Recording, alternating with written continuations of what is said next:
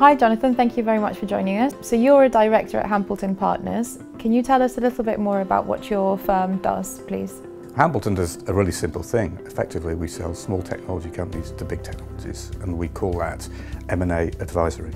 It's really important in technology because the rate of innovation is such that in order to thrive and prosper, firms need to have very active acquisition strategies because they cannot innovate quickly enough internally.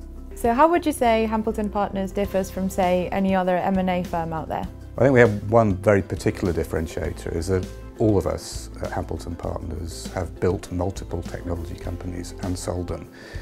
So we have a very high degree of empathy with people who may be selling their firm for the first time, which is a very complex and also can be a very emotional experience. In terms of the deals that you're working on, are you working on anything specifically here in the UK? Well, the market's very, very active in the UK at the moment, and there's some clear, really hot spots at the moment. Some of the hot spots are augmented reality, virtual reality, AI, cybersecurity, which should come as a surprise to nobody. But some very interesting areas where traditional industries are having to move forward to a new paradigm. So we're seeing an enormous amount of activity in automotive, particularly around electric propulsion and self-driving vehicles, and also a new wave in manufacturing, which we call Industry 4.0, which we are seeing some profound renaissance, particularly in the north of England.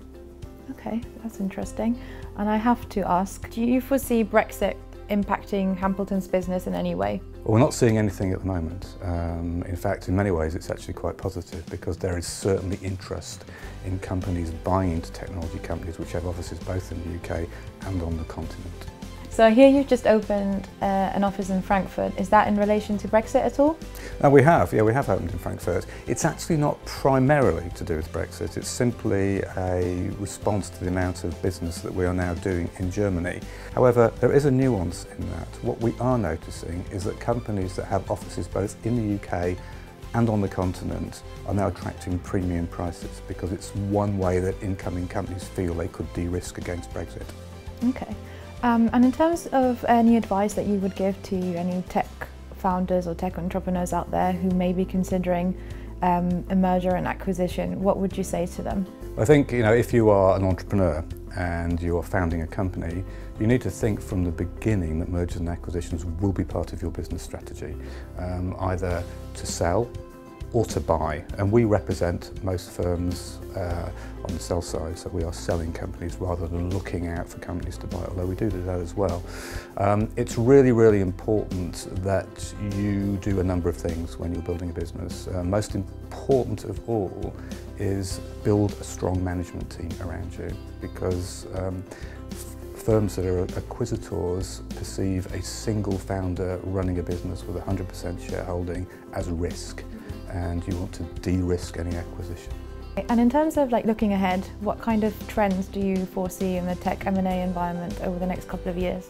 Well, I think what is very interesting is that there are plenty of tech firms buying other tech firms, but again, I think one of the most interesting things is where we are seeing firms that have come from what we think of now as traditional industries, such as retailing, having to move very quickly. So certainly in retailing, Amazon absolutely rules the roost. Everybody's scared about their next move. All their competitors are trying to keep up. We've seen Walmart in the States make 5 acquisitions in the last 14 months, buying Parcel recently in New York, which is a delivery service. We've seen Carrefour, which is the world's biggest supermarket, buy Rue du Commerce, which is an online platform. And we're going to see a lot more of that. So we're going to see companies buying into unfamiliar spaces as disruption continues to occur. And we're going to see that in financial services as well. I mean, clearly London is a fintech hub, lots of early stage companies, but technologies like blockchain will fundamentally change the way we think about transactions and money payment and so on. It certainly looks like we're looking at very few interesting years ahead. Oh, I think we are, yes. Thank you very much for your time, Jonathan. My pleasure.